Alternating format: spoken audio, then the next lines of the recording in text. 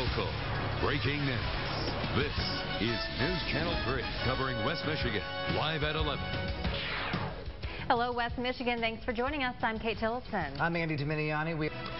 Two families blame a Berry County farm for the death of their sons.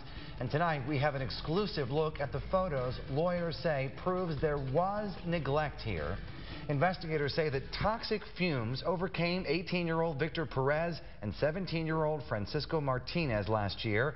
They'd been cleaning a molasses tank at Yankee Springs Dairy Farm. Their parents filed wrongful death lawsuits because they say the teens told the farmer they couldn't breathe, and he forced them to keep working. Photos show the conditions the teens were working in. Lawyers say the opening at the top of the tank was so small it allowed toxic fumes to build up in the tank, basically creating a death trap. The teenagers died of asphyxia and hydrogen sulfide poisoning. Well, the lawsuit claims that on top of forcing them to work, the farm did not provide protective equipment, any warning, or any training. The state cited the farm for safety violations.